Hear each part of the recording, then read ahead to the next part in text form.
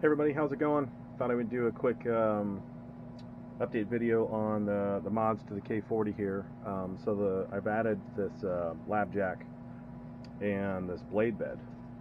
So a little different than like the typical honeycomb beds that I see on eBay and stuff already, but this is real thin 032 aluminum, and it goes together really easy in like a kit where everything just slots together, and then you just sort of bend over tabs to hold it all together. So, you know, it's thin and it moves around. It doesn't have to be super beefy, and it's thin on purpose to keep the width of these blades as small as possible, so that you try to reduce the amount of back burn you're getting on your pieces. So I thought I'd do a quick show off here.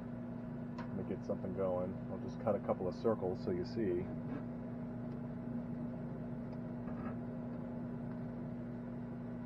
And here we go.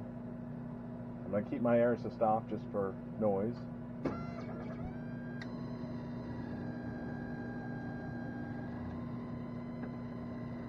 This is 3mm birch plywood cutting.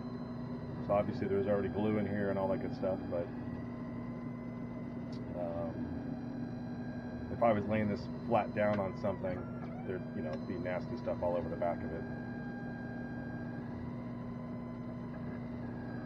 And I'm cutting at I'm at about 8 milliamps at 7mm a second is what I'm cutting right now.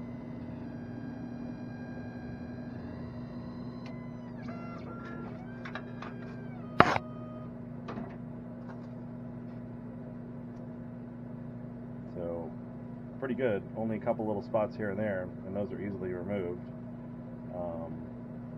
That looks like that's just part of the grain. Yeah.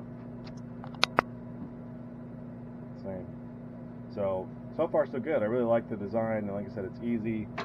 I've left these areas open so I get to the handles, so easily sort of move the Z-bed up and down. Obviously I haven't removed the bottom of the K40 yet for any really tall stuff, but if I need to just remove that, maybe either put this straight down on it, which really doesn't matter, or I can get some blocks, what have you, and to change the Z height of the material.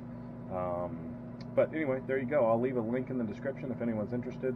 It comes as a kit, which takes maybe 10 minutes to put together. It's really just slotting these things in the top and bottom rails and the side, bending over a couple of tabs here and there, or it comes assembled too. So either way, but so far so good. It's been really good. Talk to you soon.